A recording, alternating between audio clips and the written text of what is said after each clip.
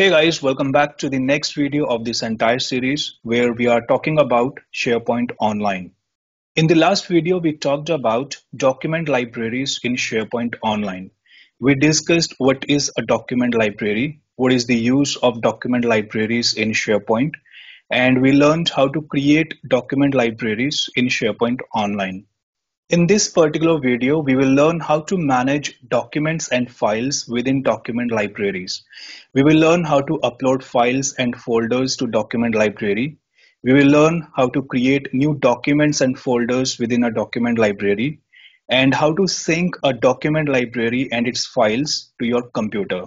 In the last video, we created two document libraries, reports library and doc library. As we know, when we create a SharePoint site, we get a default document library, but we can create multiple document libraries as per our requirement. So let's go to one of the document libraries that we created. Let's go to reports library. If you want to upload a folder or a file within a document library, there are two ways. Either you can click upload and you can select the file, or you can go to the location where the files are stored and you can simply drag and drop the files within the document library. So let's upload few files. I have few files in my system, and so first let me drag and drop few files. So let's select the files, go to the SharePoint site, and you can simply drop these files within the library. And here you can see it says uploading 4 files and all the files are successfully uploaded. And the other way to upload file is click upload, click files, go to the location where the files are and select the files that you want to upload and click open. And you can see the 5 items are being uploaded and all the files are uploaded successfully. In the same way, you can upload the folders within document library. Click upload, click folder, and go to the location where the folders are. Like I have this folder that contains couple of files. So select the folder, click upload, upload, and you can see one item is being uploaded and 3 files, those were inside this folder, has been uploaded. You can click on the folder and you can see 3 files are uploaded along with the folder. Now let's see how we can create new documents in document library. If you want to create a new document in document library, you don't have to create it on your machine and then upload it to the document library. You can create the documents directly within the document library. To create a new document within document library, click new, and from here you can create a Word document, Excel, PowerPoint, OneNote, Forms. You can create all type of documents from here. So let's create a Word document. Click Word. This will open Word Online, from where you can create a Word document. Now, when you make any changes within this document, you do not have to save this document manually. Word Online will save the changes automatically. Also, by default, the name of this document is document. If you want to rename this document, you can click here where it says document and you can type a name for this document here. For example, IT doc. And if you click this arrow, this will give you more options to save this document in a different location. For example, on the left, you can see the list of SharePoint sites in your tenant.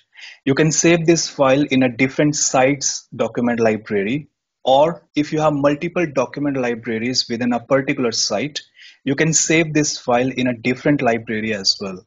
Like in IT site, we have reports library and we have doc library.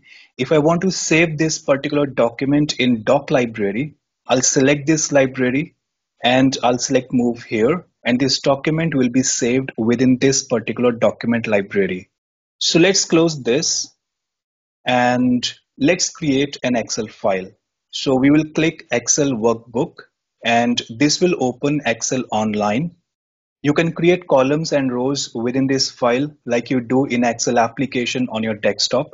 And if you want to rename this file, either you can click here Or you can go back to Document Library, right click on the file and click Rename. From here also, you can rename this particular file. If you want to create a new folder within Document Library, click New, select Folder. From here, you can select the color code for a particular folder and give it a name. For example, IT Docs folder. Click Create. Now the folder is ready. Now you can create files or you can move other files within this particular folder. Next, we will learn how to sync a document library to your computer.